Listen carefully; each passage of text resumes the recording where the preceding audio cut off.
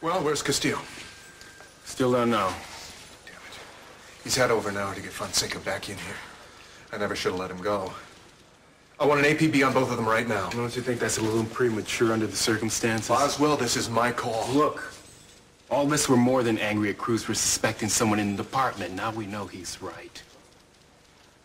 Said you hate bad cops. Give him some time. For what? If he hasn't brought Ramon back yet, there's probably a good reason. Good enough to let a murderer walk? Cruz would never do that. What the hell do you think's gonna happen if he violates Fonseca's rights?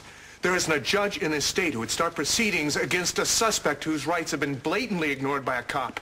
See, I don't give a damn about how personal and admirable Castillo's motives might be. I am not gonna sit by and watch this case get flushed down the toilet. Now you get an APB on both of them right now. Yes, sir.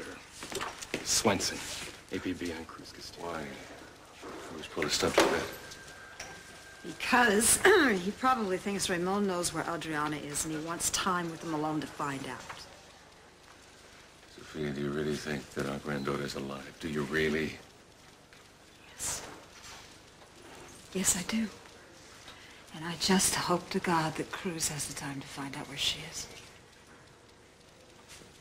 Okay. Where are you going?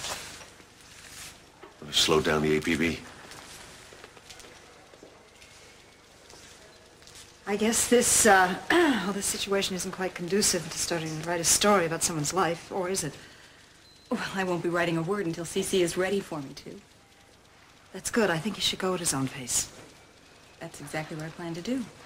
Things have been very difficult for him lately, as you can see, and obviously he's gone through a lot of changes. I'm very worried about him. When he starts digging at the past, it's going to be painful for him. Well, I think CC is a strong enough man that he'll be able to handle that. Yes, he is strong, and he will be able to handle it if he doesn't have to meet some sort of deadline. I'm not working on a deadline, Mrs. Capwell. And I have no intention of pushing CC. I think he's going to find he has wonderfully happy memories that'll go along with those painful ones. And I just intend to take things one step at a time. That's a very wise decision. I'm glad you approve. Because I'm going to need the cooperation of everyone in the family to get this book done right.